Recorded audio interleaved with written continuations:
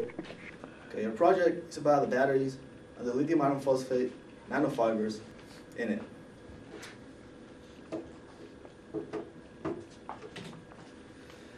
As you can see right here, this is the introduction to the project. As technology advances, the concerns about the impact of fossil fuels on the environment and industry, scientists try to find cheaper and non-toxic ways to deal with this problem. And the answer is batteries. These electrospun batteries will be useful in powering electric cars, which are environmentally friendly. The structure of the lithium iron phosphate carbon nanofiber is shown in the following slide. Right here, you guys can see the crystal structure of the lithium iron phosphate. As we can see, we have lithium, which is right here, the iron, the phosphorus, and the oxygen. Lithium iron phosphate crystallizes as the olivine type, where lithium and iron are the cations, while oxygen is the anion. Lithium and iron are each surrounded by 6 oxygen atoms, which means that the properties of the material are influenced by strong crystal field effects. Lithium iron phosphate is a semiconductor with a band gap of 0.3 volts, which is influenced by the structure of this fiber. Right here, we can see the nanofiber structure of the lithium iron phosphate doped with carbon. Lithium iron phosphate nanofibers are formed after these materials electrospun and then coated with carbon to form a composite material. Carbon sources, such as glucose, into the raw live lithium iron phosphate and then carbonize to high temperatures to form the nanofibers, as we can see right here. Right here, we're looking into the actual fibers of this lithium iron phosphate.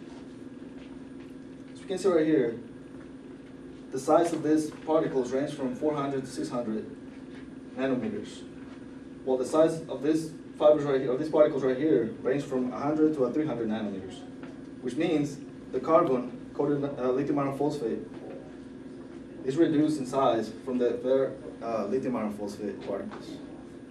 Well, you just get them in touch with me.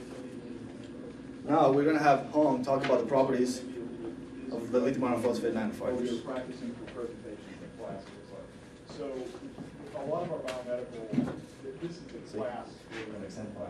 We use it for classes. So I'm going to talk about the property of the lithium iron phosphate nanofiber. They build, test, and debug ECG Okay, we have a lot of type battery right now in the industry, but the lithium COO2 is a kind of expensive material and toxic. And lithium Mn2O4 is the good capacity, but it's a thermal and stable. Then now we can try the lithium phosphate to make it better battery. Okay, now look at the property of lithium iron phosphate.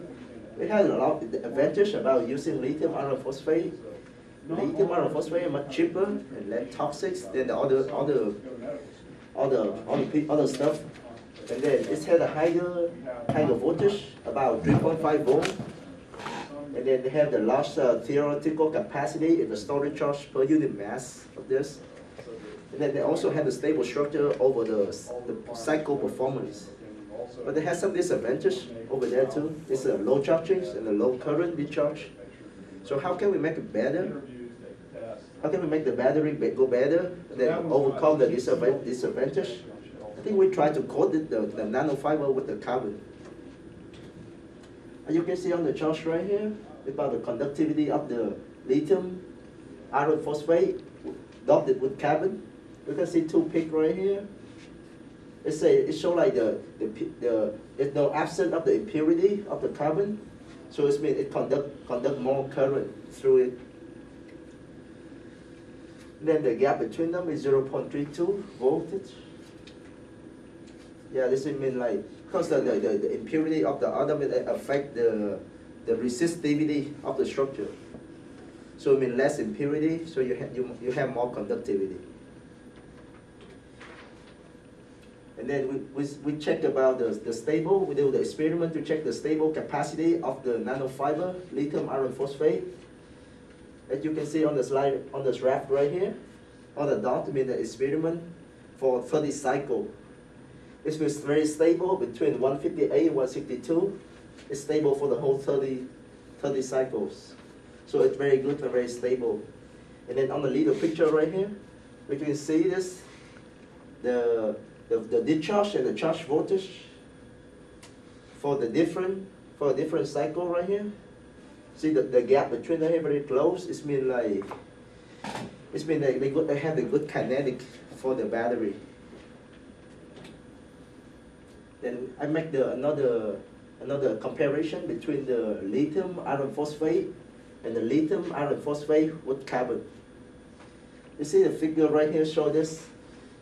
The bottom graph right here show the lithium iron phosphate. It's not really stable. You see the capacity of this dropping down, like when you reach the 50 cycle. It's like dropping down all the way down, and then on the lithium iron phosphate with the carbon, you can see this like it's very stable from 120, it came up until 150, to stay all the same.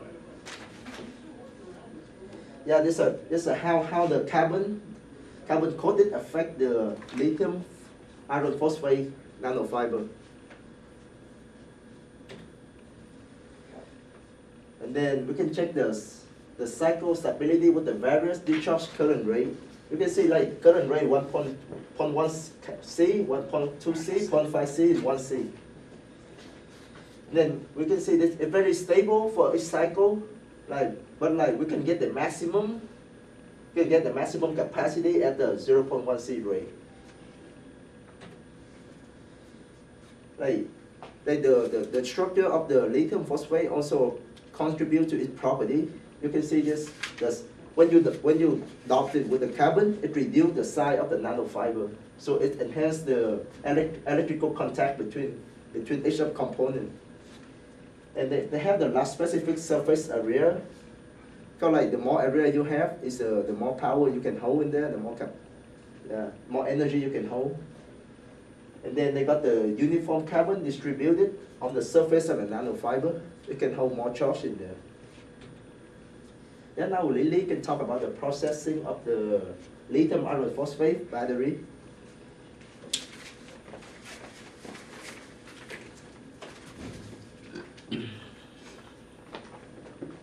I'm going to talk about the processing of electrospinning.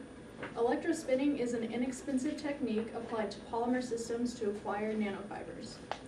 With different electrospinning setups, a variety of nanomaterials can be prepared.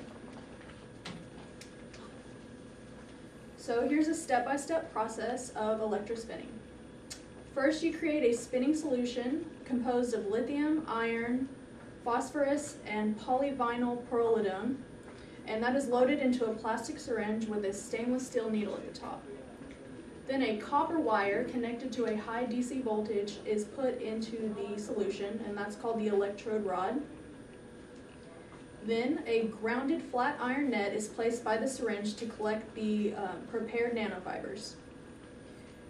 A potential difference of 13,000 volts is placed between the collector and the electrode rod to make sure that the nanofibers are stable and continuous.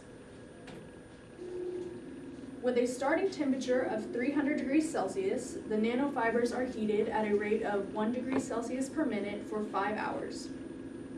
And then at 700 degrees Celsius, the fibers are calcinated at the same heating rate for 10 hours. During calcination, the fibers are basically purified and they are transformed into energy storing material. Here are some advantages of electrospinning on batteries. First, they make the battery have better electronic conductivity. The operating voltage is higher, and it ranges from around 3 volts to 3.4 volts maximum. It's a cost-efficient process. Electrospinning is usually a pretty inexpensive process. The cycling stability of the battery is about 2,000 times. That means it can be recharged up to 2,000 times and still work. Also, it stays charged for longer, which means it has a better discharge capacity.